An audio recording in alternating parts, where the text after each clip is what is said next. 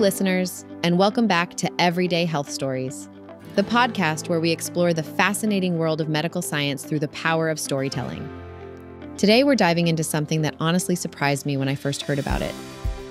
We all know intermittent fasting has been celebrated as this incredible lifestyle for better health, weight loss, improved metabolism, and even clearer minds.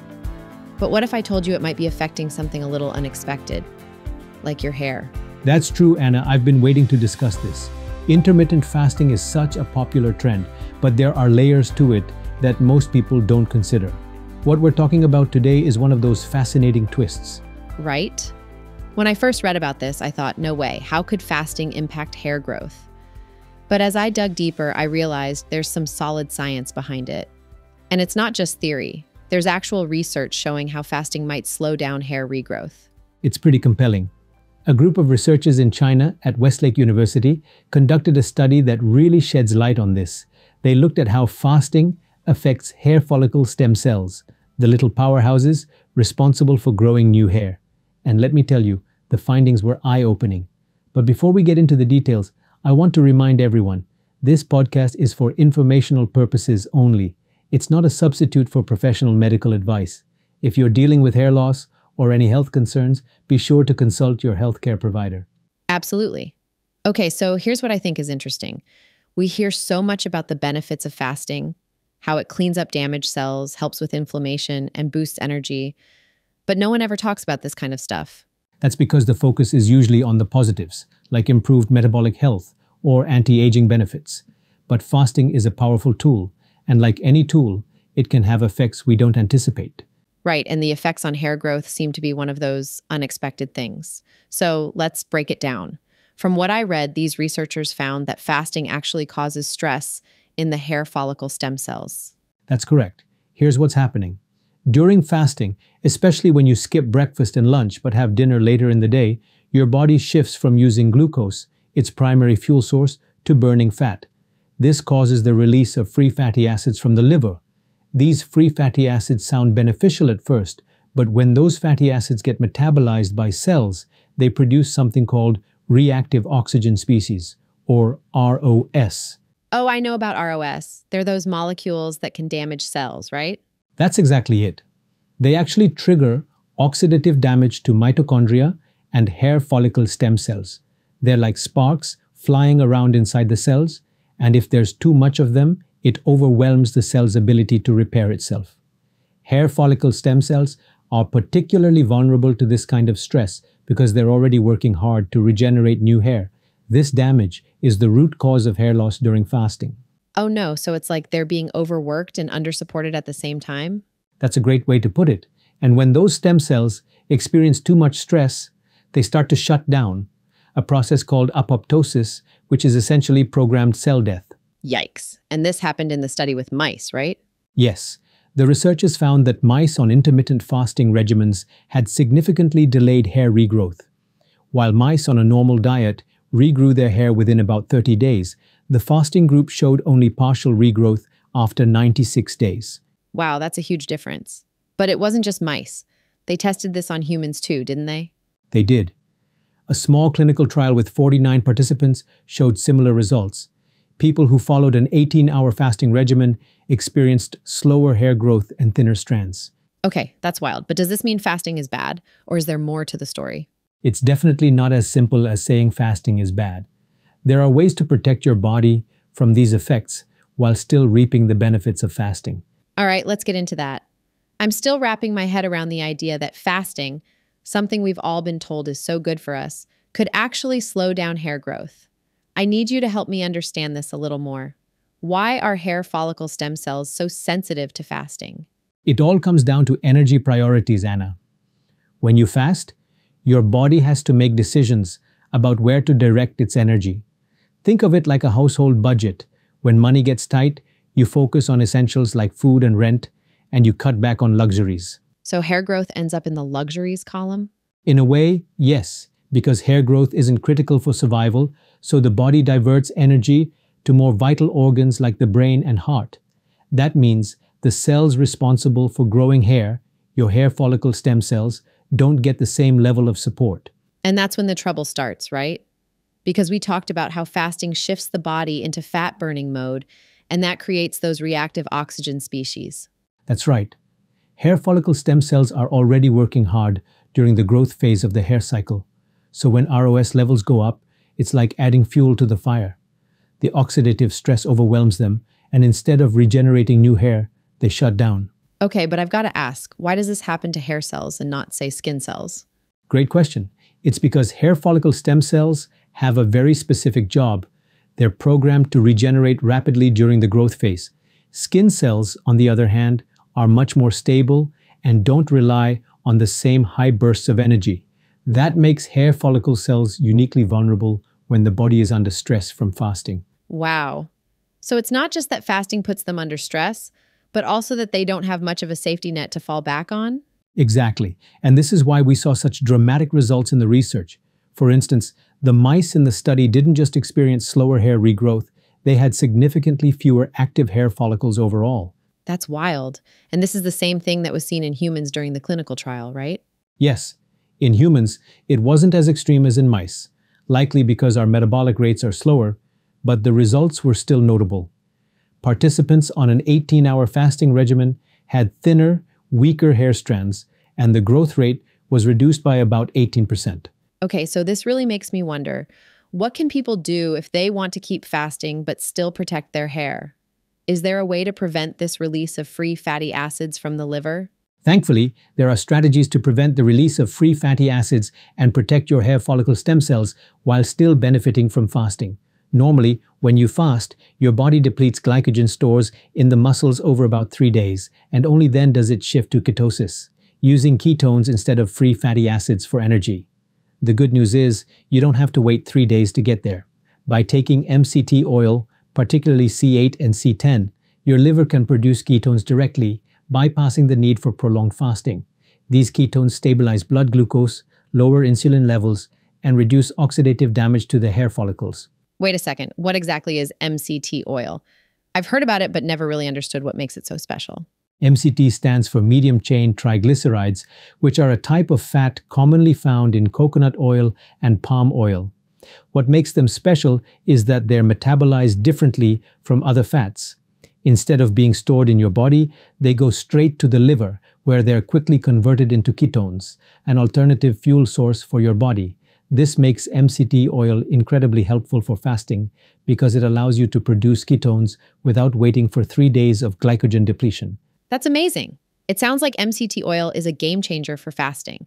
And for our listeners who want to learn more, we're planning an entire episode on MCT oil, its benefits, how to use it, and how it fits into different health strategies. Stay tuned for that one. It's going to be fascinating. So, Dr. Reddy, by using MCT oil, you're not just reducing oxidative stress, you're actually preventing it by replacing free fatty acids with ketones. Does pairing it with food make this effect stronger?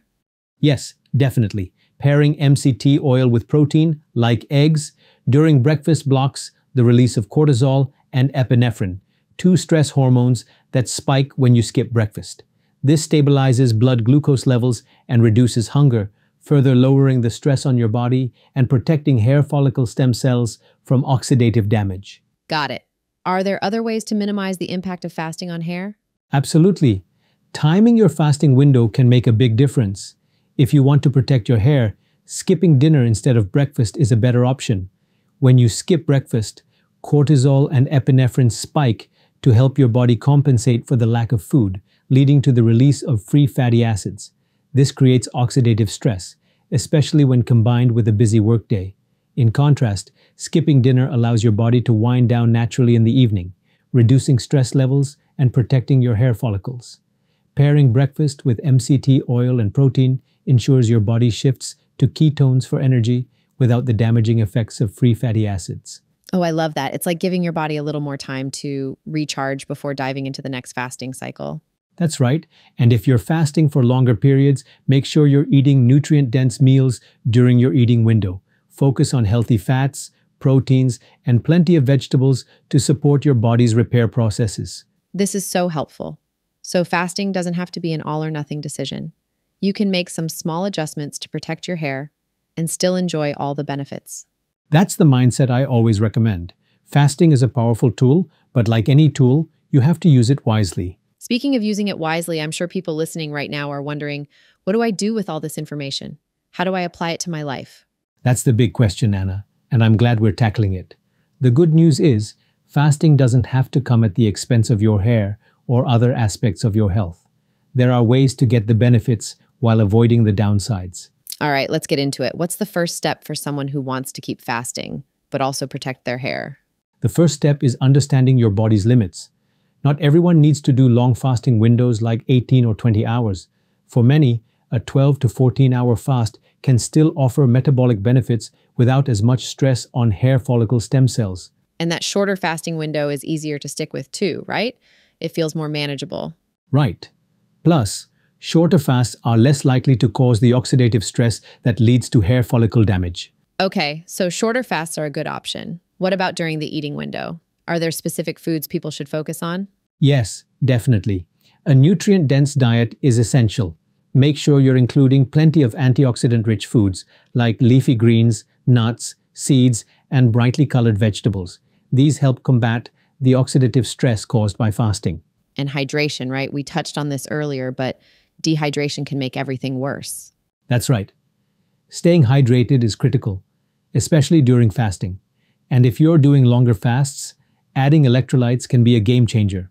A pinch of sea salt in your water can help maintain electrolyte balance. I love that tip. It's so simple but effective. Now, you mentioned earlier that timing is important too.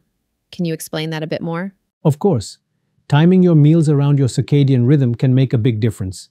Eating earlier in the day, when your metabolism is more active, is much gentler on your body than eating late at night. If you can, have your largest meal earlier and keep your evening meal light, or skip it altogether. So it's about working with your body's natural rhythms instead of against them. Exactly.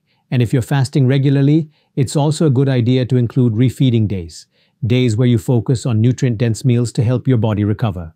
That makes so much sense. And what about people who are already noticing changes in their hair, like thinning or slower regrowth? In that case, I'd recommend adding foods that specifically support hair health. Biotin-rich foods like eggs, salmon, and lentils are great options. And if needed, a vitamin E supplement can help, but always check with a healthcare provider first. Okay, so let's recap. Shorter fasting windows, lots of antioxidants from food, staying well hydrated, timing meals earlier in the day, and incorporating refeeding days.